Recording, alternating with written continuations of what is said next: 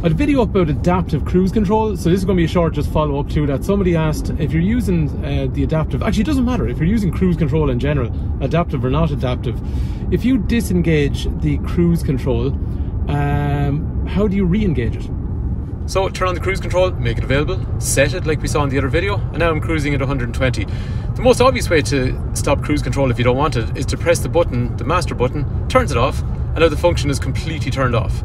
And if you want to turn cruise control back on after that, you got to press it on and make it available and then set it just like you did before when you're turning on the cruise control, and now it's back working. I think in this case, however, what the customer is really asking is, I don't mean if I turn it off, I mean if I just hit the brakes and disengage it temporarily, how do I re-engage it then without going to set it up again? Okay, let's get back up to 120 kilometers an hour. So we'll get up to 120 kilometers an hour, we'll set the cruise, we're now cruising at 120, I'm going to tap the brake pedal, say something slow pulled out in front of me, and now I'm losing speed. Okay, here's the button I want to concentrate on. When you're using cruise control, you can speed up, you can slow down, or in this case on a new Tucson, if I push, or the Santa Fe we're driving, I push this inwards and it resumes. So you see the kind of symbol where it almost has the arrow going back in itself, we're pushing that inwards. So new model Kona also has the same sort of resume button, but some of the previous models, and I'm going to get back to the video driving in a sec, have a slightly different setup. So their resume used to be up here, so you're going upwards.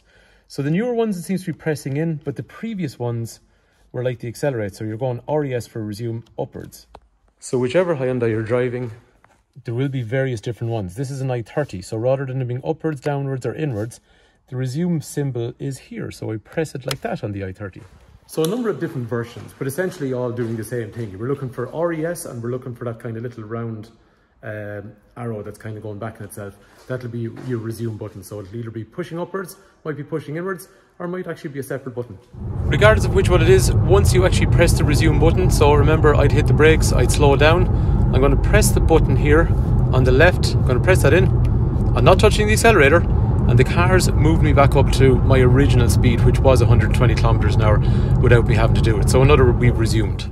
So hopefully that answers the question for the person that asked it, or if you're just after clicking onto the video for a different reason, hopefully you're actually enlightened as to what that button does. Thanks a million for watching.